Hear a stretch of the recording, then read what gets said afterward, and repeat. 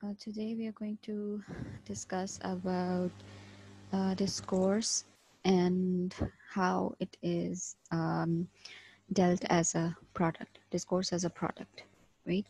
So we can see that there are two views to any discourse, and when one is it is viewed as a product, that is as an object that gets produced by the people speaking. So when we are speaking, there are some sentences, maybe some pauses, they are also the part of the product. So whenever we are speaking, there is this product that is produced towards the end, and that is something which we call as text, or the sequence that is there. So the product towards the end that is produced is well, through the process of a discourse is is product, right? And is text, sorry. And we take those sentences, we take those words, and we analyze it, and we look at how this product has produced. So one is the product which is um, which is produced by the people who are speaking. And uh, the second one is the process. Now the process is what the people are speaking actually do, a position that has been developed mostly by the sociolinguist and anthropologist. Now when when we study in sociolinguistics, we see that how a word is produced, and we look at the process of why it is produced. We look at we look at the context in which it is produced, because there is a person who is speaking these words, but there is a whole process behind that, which is working to produce this product. So we know that in order to attain your goals, or in order to attract someone, or in order to show your anger, you choose some words, and the way you choose it, the way you join it, you um, produce a product, and that product is responsible for creating the effect, that this desired effect that you wanted. And but behind that there is a complete process. So discourse, and also the process is also when the product is produced and how it has impacted the person.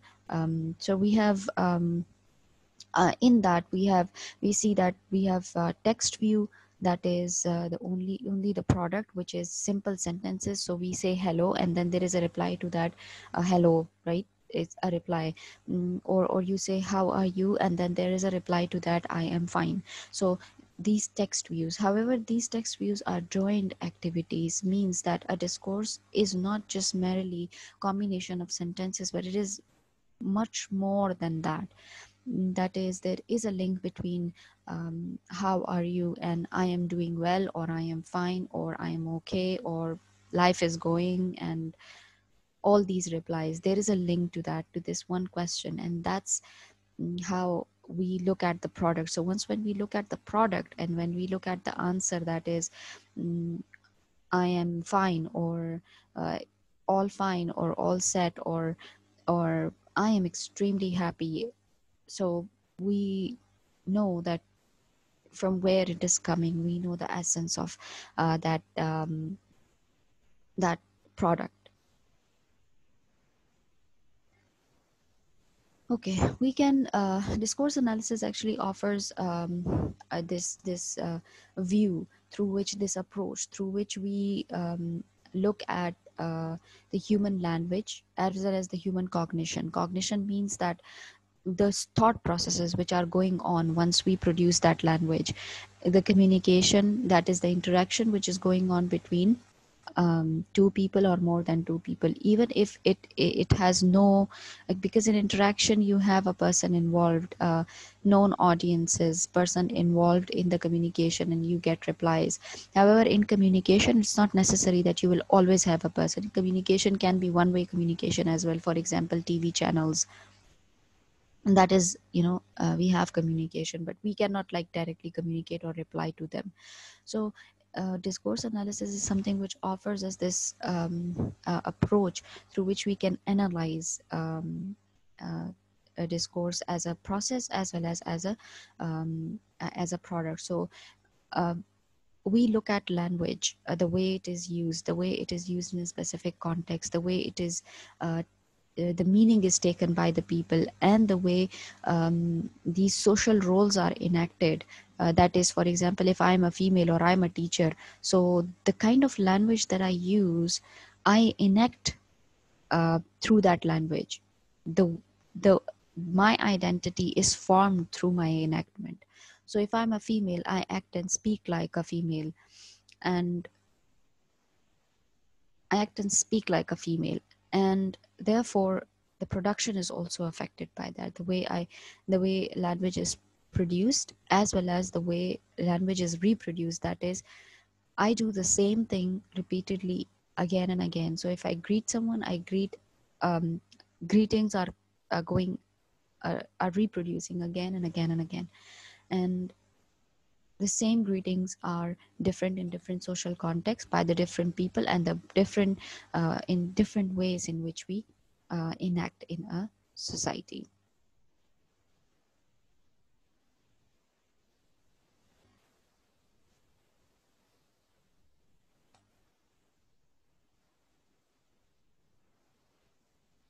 In order to know the production, we need to understand, and we look at the text. But when we are looking at the text, we have to look at the speakers who are involved in the speaking, in the discourse. We look at the text genres, that is, what is spoken, and what kind of structure is followed in that, what kind of the choice of words are there. We look at the manner in which the production is done, that is the style and the register, which is register somehow is related to genres as well. And style we have already discussed in sociolinguistics, that is is it the individual style which varies, or is it the style of a social class, or is it the style of a female or a male?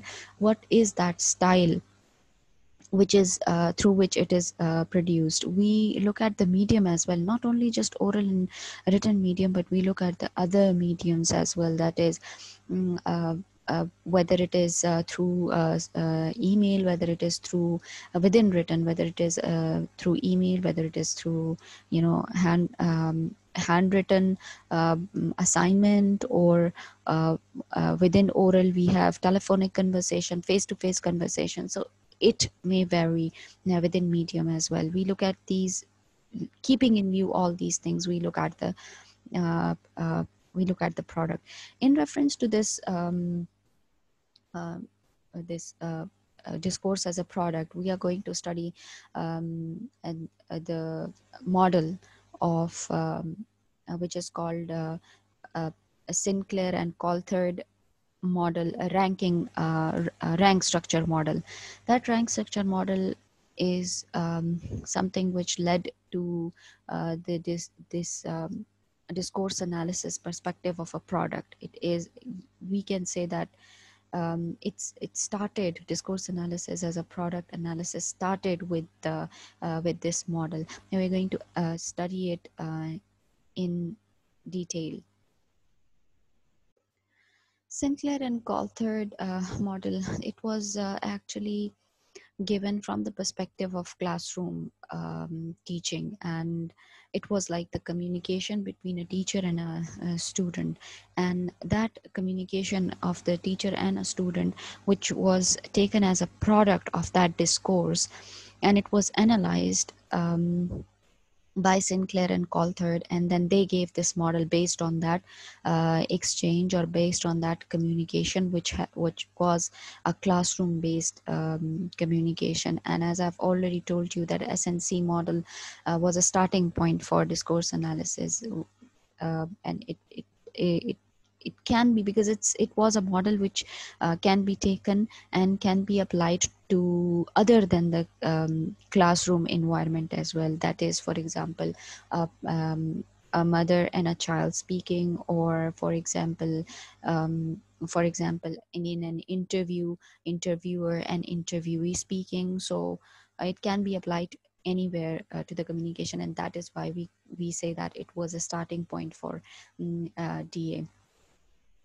Though it was criticized by many people because they said that the model is purely based on from the teacher's perspective, that is because teacher already knows the answer, so the teacher is dominant in the communication, and it's like the research which was done by them was based mostly on the teacher's perspective and not from the student's perspective. In in the rank scale model, we have in the rank scale model we have highest rank is of the lesson. That is, it starts from the lesson. We can say that it is like this: we have a lesson, a major lesson, that is, for example, today's lesson is discourse as product. So this is a lesson. Then it is divided into transactions. Then transaction is made up of exchanges. Then exchanges are made up of moves, in which we have this acts, these different acts that we have. So this was the structure which was given by, or the model which was given by Sinclair and Coulthard in 1975, and we're going to study it in detail. Okay, this model is sometimes called Birmingham model because it was started over there, and that is why it is called. It is sometimes called Birmingham model, or it is sometimes called the ranking model, the rank structure model, or sometimes it's also called Sinclair and Coulthard ranking model. Okay. Um, this model was created from the study which was conducted in a traditional native speaker school classroom, and then from there it was the pattern was created and the model was created. So basically this model applies to the native speaker school classrooms. Okay, we not discuss it over here because then it will confuse you. It's first the example and then later on the explanation is there. So first I'll go to the explanation so that it's clear to you, and then we'll come back to the example. Like the discourse type explored, the boundaries are clearly marked. Similarly, the stages of a formal spoken discourse are also often clearly marked with utterances such as I rest my case, let me ask you another question, and next witnesses. So this is the example from the courtroom. So because we know that in courtrooms there is a specific pattern which is followed, that is, there is the way next session starts, and the way session starts there are certain words and phrases which are repeat because it's a traditional strict structure which is followed when it, or pattern which is followed of the communication in courtrooms. However, same goes for the classrooms as well. So some boundaries are marked when it is formal settings like courtrooms as well as classrooms. In Sinclair's five ranks model, we have we have basically five patterns or five structures that they are going to that they have given. One is lesson, transaction, exchange, move, and act. Lesson is something which is overall lesson, as I've already explained, that is today's lesson is this, right? So this whole lesson contains transactions. When I'm teaching in the classroom, it's like we have multiple transactions in that, right? And within multiple transactions, then we're going to study that we have focus and form as well, so in within that. But transactions have a structure, and they are expressed in terms of exchanges, right? So in the in transactions we have exchanges, right? Or transactions are each transaction is made of exchanges, different exchanges, and then exchanges are each exchange is made up of move, and then move has got a different acts. So when we talk about acts is actually the lowest rank in the scale, because we can call it a unit as well. Just like, for example, words form sentences, and then sentences form a language, right? So in the same way, we can say that acts are kind of alphabets, A, B, C, D, which combine together to form words. And then these words form together when words combine together to form sentences, and then these sentences combine together to form a language. So language is a complete, I hope you can understand it in this way. So though it's a bit different, but I'm just trying to explain it to you in exam by giving example of a language.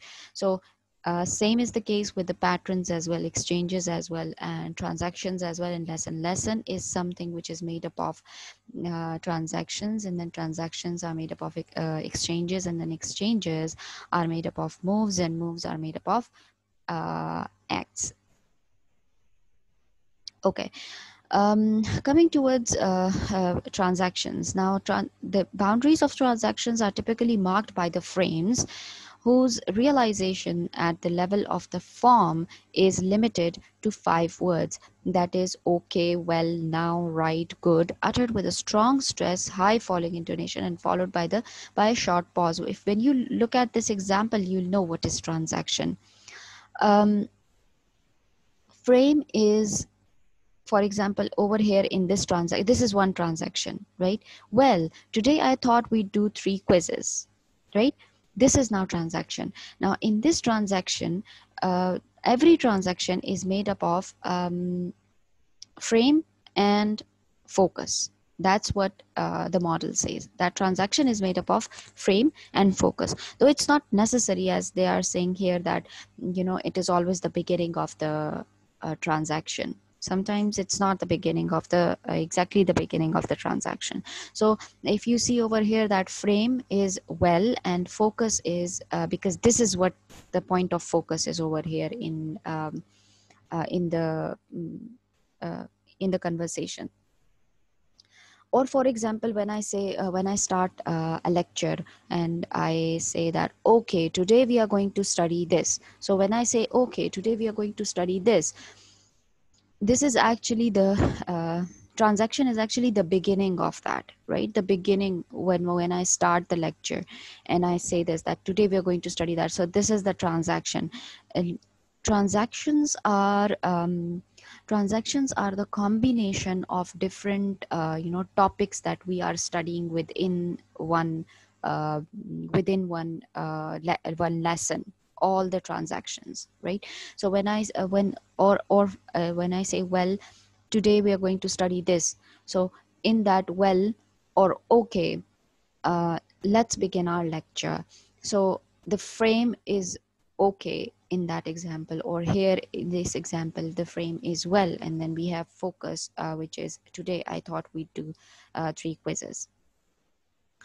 End the transaction with another focus summarizing the transaction. It may also happen that you are ending something, right? End the transaction with another focus summarizing the transaction. That is something which is summarizing the transaction which you have already done. So as I've told you, the transaction is actually the different chunks that we cover in one lesson. So when we are covering chunks, we start with the transaction, and then we end it with the transaction. That let's start the lecture, okay, let's start the lecture, and then we end it with a transaction as well. See, what we have just done is given some energy to this pen frame now, right? So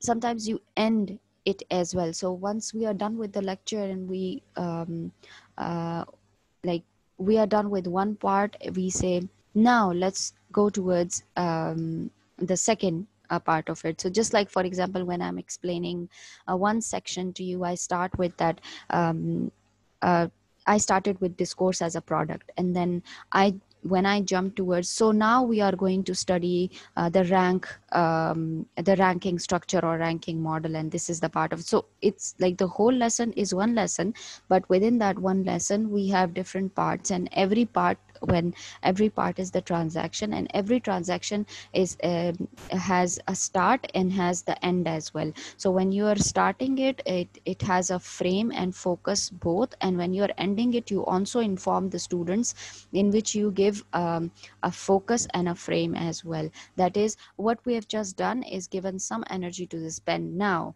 and you go towards the next transaction. Now let's start with this thing. No, you go towards the next transaction. So transaction have a structure expressed in terms of exchanges. They begin and often end with a boundary exchange, which consists of a frame or a focus followed by a succession of informing, directing, or eliciting exchanges. Now, all these transactions, according to Sinclair and Coulthard, are made up of exchanges. Now, within these transactions, we have exchanges. Why is a teacher communicating to a student? A teacher is communicating to a student either to inform them or to direct them, that is, to give them orders, or to elicit some kind of response from them. That is, for example, if I ask you, well, you tell me what is the answer of this question, right? So either I'm eliciting some kind of response, or even when I am trying to say that, elicit a response in the sense that, are you all getting my point? When I ask something like that. So when I say that, are you all getting my point? So it's actually, I am eliciting some kind, and then you reply to me, yes, we are getting, or no, we are not getting, something like that. So the task of a teacher is to inform, to elicit, to direct, or to elicit some exchanges. And that is why in this, all we have some we have these exchanges, right? Within transactions we have these exchanges. Okay. um, Informing, directing, or eliciting exchanges are concerned with what is more commonly known as stating, commanding, or questioning the behavior. As I've already explained, that what is the task of the teacher? Informing. So how does the teacher inform? The teacher inform through stating. How does a teacher direct a student? Through commanding, give orders, commands, right? And how does a teacher elicit a exchange from the student? They do it through questioning the behavior, right? There's this question. They do it through these three things. So exchanges, right, are done. These three types of exchanges are done through these three types of behavior. That is, informing, directing, and eliciting kind of exchanges are done through stating, commanding, and questioning behavior. Okay. Now, these exchanges are expressed in terms of moves.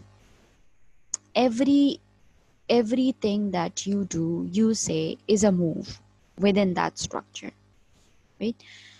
Let me give you example, and then you'll understand what is a move. This is a move, right? A teacher asks a question, what's that? Student replies, an X.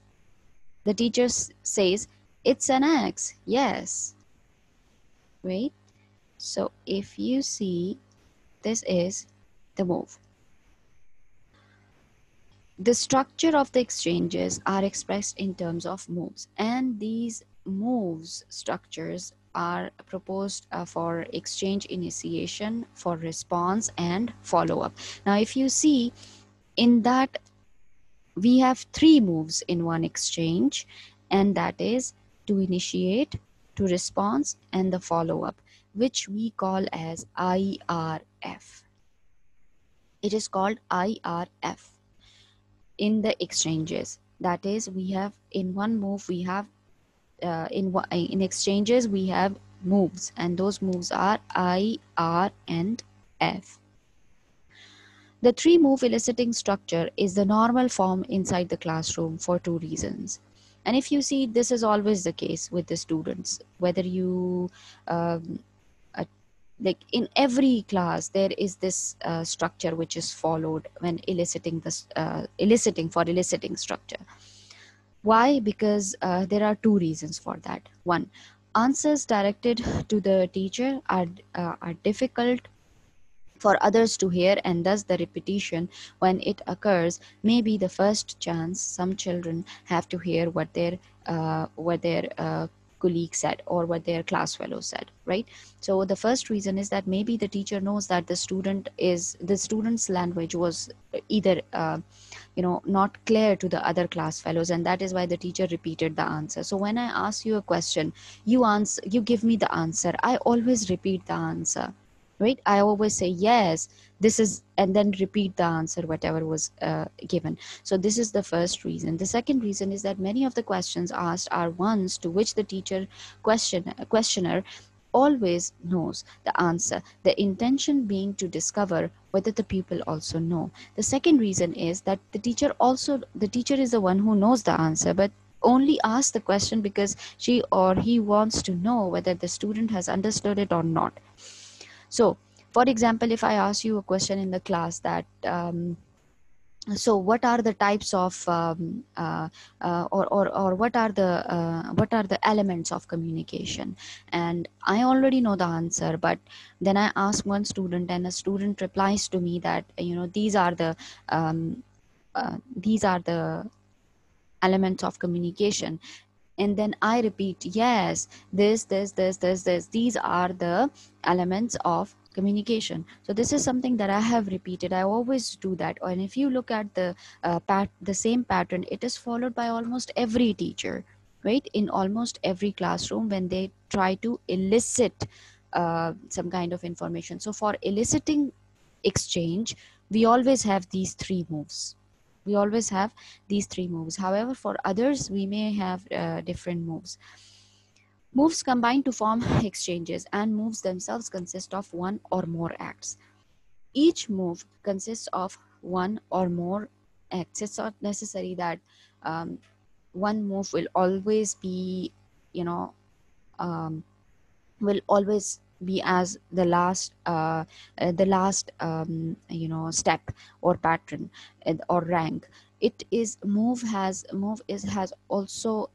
also made up of acts. It's not necessary that it will always be made of one act. It can be made up of one or more acts. If you look at the example, you'd see that this what's that is one move, an X is one move, but here we have two moves. Sorry, we acts. Here we have two acts. So here we have one act. What's in this one move we have, what's that is one act. Then an X is one act, which is made up of which is um, this move. This move is made up of one act. This move is made up of one act. Here in this move, we have two acts. That is, it's an X. Yes, we have two moves over here. We have two acts over here. So in this one move here, we have two acts. We have two acts. In this we have one, and in this we have one act. So a move is made up of um, one or more acts. It can be more acts as well. So uh, the in this whole exchange, which is this whole exchange as an example, what's that? An X.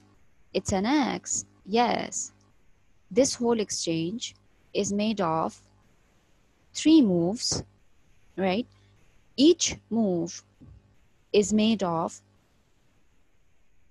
one or more than one act, but this one move is made of one act, and X is made of one act, it's an X. Yes, is made of two acts. Right? If you look at this move, you'll see that there is a pattern, standard pattern, which is followed, which was found by Sinclair and Coulthard. And that pattern is ask, answer, comment. The teacher asks, the student answers, and then the teacher comments. It's not necessary that the teacher will always answer with it's an X, yes. The teacher may only answer with yes, very good. Now we still have two moves over here, and it can only be yes or it can only be very good. So in that one move, it can be more than one. Like, let's suppose, let me make it more than one move. Let's make it three moves over three acts over here. In this move, let's make it three acts. uh, I ask a student, what's that? The student replies, an X. I reply to a student, it's an X. Yes, very good. Now here we have, in one move, we have three acts. So, but when you look at this exchange, right? When you look at this exchange has certain pattern, and that pattern is TPT. So the teacher asks, the pupil reply, and the teacher replies back, right? So this pattern is one which was found by them, and they said that TPT is the standard pattern which is followed all the time in the class. Now, if you go back to the same example um, over here, which was in the beginning, or you come back to this example, in both examples, the standard pattern of TPT is followed. TPT, right? The standard pattern is followed. Now then, I've got some things here too. Hands up. What's that? What is it? These are all the acts, right? Saw. It's a saw. Yes, this is a saw. What do you do with a saw? Cut wood. See, from here, another T is started. Teacher asks, student replies, and the teacher replies again till here. This double bars are showing that, here one exchange ends. And look at it from that perspective. Here one exchange ends. So if you see, one exchange starts from here, and then we say, yes, this is a saw, and then from here another exchange starts and it says TPT once again. That is, what do with a saw? Cut wood. Yes, you're shouting out though, right? And then again TPT starts. What do we do with a saw? Marvel it. The student pupil replies, cut wood. We cut wood. And then TPT, and TPT is followed in the same way, TPT and TPT. So the Sinclair and Coulthard call this unit an exchange, right? This TPT is the pattern, which is an exchange, which is made up of moves and acts, because moves are made up of acts. And this particular exchange consists of a question, an answer, and a comment, right? So that is why it is a three-part exchange. A three-part exchange, which is a three-move as well. We can say that it's a three-move. So we can also say that it's a three-move exchange, right? A three-part exchange or a three-move exchange. We can say that. Okay. These are some examples that you can see. That is, what time is it? 6:30. Thanks. Now, if you look at these moves are not from the classroom, like not from the standard classroom exchanges. This shows that you can apply this this model to any other any other exchange as well, to any other communication as well. And that is why this Sinclair and Coulthard model uh, was considered uh, one of the greatest achievements, and it started uh, DA. It was it was considered a initiative for the DA, discourse analysis, right, in the field of discourse analysis. Okay, now when you look at the first example, right, what time is it? It is a question, the way in Sinclair and Coulthard said in 1975 model, that it is a question, it has to be a question and then an answer and then, comment. It is the same. But if you look at this and second and the third one, Tim's coming tomorrow. Oh yeah, yes. Now here, it's not a question. It's some kind of information that they are giving. So in such responses, if you see in the first move, in two example, in the second example, Tim is coming tomorrow is heard as giving information, and the first move in the third example is as a command, because you're asking someone to hold the boxes, I guess. Here it is. See, here, hold this, right? And there are some boxes, and B takes the boxes, and then the A replies. So it's in second, the response is even the responses that are there, the replies that are there are different. For one, it is the standard one, that is as Sinclair and Coulthard said, what time is it, and then they tells the time, and then there is a comment. But for the second and third, it is different, because in second you have first acknowledgement, and then you have in the third you have a non-verbal response, because the whoever is the person B is taking the boxes, right? This is a non-verbal response. So in order to make it more sequence with the rest of the um, with the with the rest of the uh, uh, contexts as well, that is not only to the classroom, but other uh, contexts as well. They changed it, and they in later they called it as moving from the question answer and comment move to opening move, answering move, and the third follow-up move. So opening move, second is answering move, and the third is follow-up move. So they gave these they gave it those names. However, later on in 1982, Sinclair with Brazil preferred to call it the initiation, response, and and follow up, right? So they changed the names to these names. So though now it's you can call both. It's called both of these moves. You can go with the Sinclair and Brazil's explanation, as well as you can go with Sinclair and Coulthard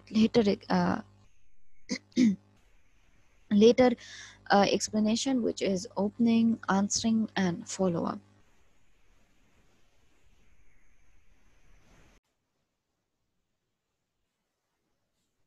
Okay.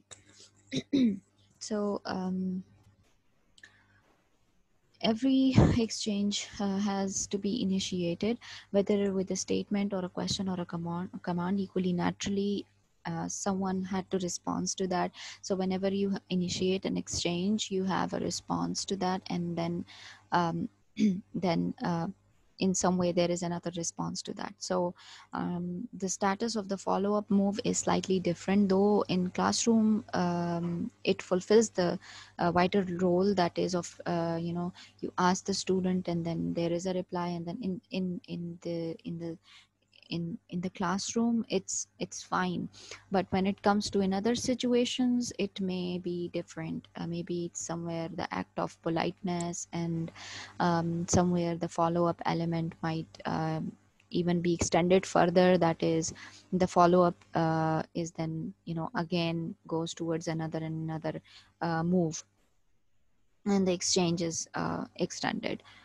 The pattern uh, of such exchanges may vary from culture to culture as well. So it's not necessary that it will always be the same.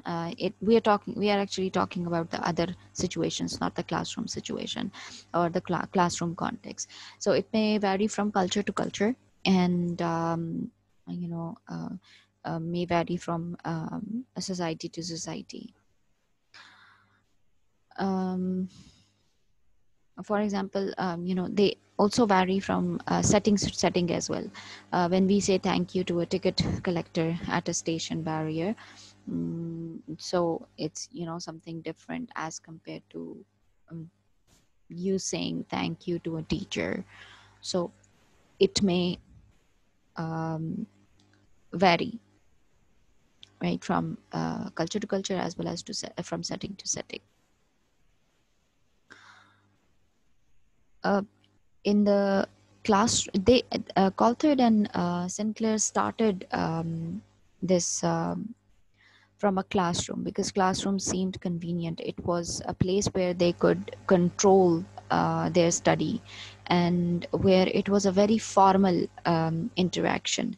With formal interaction, this structure, this discourse structure, was easy to analyze, and its evaluation was also easy. But because in classroom, the structure of the pattern was same. However, we talk about conversations outside the classroom, they may vary a lot in the way people talk. So there's a degree of structuredness may vary, and that is why it's difficult for a discourse analyst to apply the same moves and the same the same exchanges to something which is outside the classroom, something which is very free, something which is very informal. Um, we can say that though the basic structure would remain the same, however, there can be changes in the different units. So for example, we can say that it's not necessary that your move will always be a question. It can be something through which you initiate your communication, and then there is a response to that, and then there is a follow up to that, right? So it's like IR and F. IRF, that is, you initiate, response, you give response, and then there is a follow-up to that. You can apply that format, and it would vary, though this hierarchy would remain the same. You'll always have a transaction, exchange, move, and which is made up of acts, but those acts and moves and exchanges would change in informal um, in informal context, where the communication is not very strict and controlled. However, in classrooms, it's very controlled communication, and that is why it was the same. However, they've always also given you the example of doctor patient. So as I've given you an example of formal, in, like, for example, courts, the communication is the same, but with interviewer and interviewee, the communication are, it's the formal communication, and that is why it's the same. So, but it's going to be very difficult to analyze something which is in informal or casual or spontaneous context. Okay. Why? Because you have interruptions in the communication, but in rigid communications, in rigid conversation situations such as teacher talk or doctor patient talk, it is relatively easy to predict who is speaking and who will ask the question and who is going to interrupt, who is allowed to interrupt. Only the teacher is allowed to interrupt, or only the doctor is can interrupt, only the doctor can ask, right? So certain things are determined, or in courts, the judge can, the lawyer can. So in formal settings it's determined, however in informal settings it's not determined, and that's why it's more complicated to analyze as compared to the uh, formal settings. Okay. um, you can we are going to study these turn takings as well, but this approach is something which was used, and then through this we came up with a lot of new ideas and new things in discourse analysis. That is, we also talked about turn taking, and then within turn taking we had adjacency pairs, and then like how the utterances are happening. That is, after an order there is either after a request there is either an acceptance or not accepting the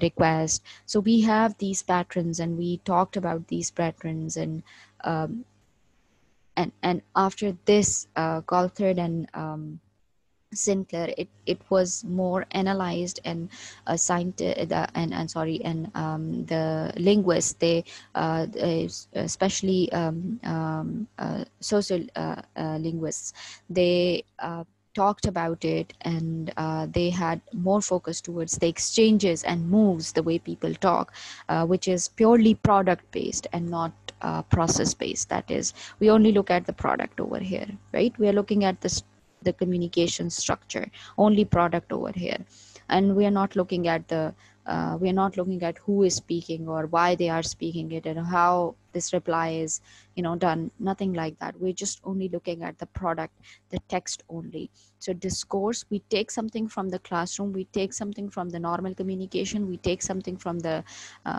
courtroom, and we look at it just as a product, and we have models for that. For example, these models, we can also look at discourse from the process as well as dialogue. So discourse as a process and discourse as a dialogue we'll study in our next lecture. Thank you.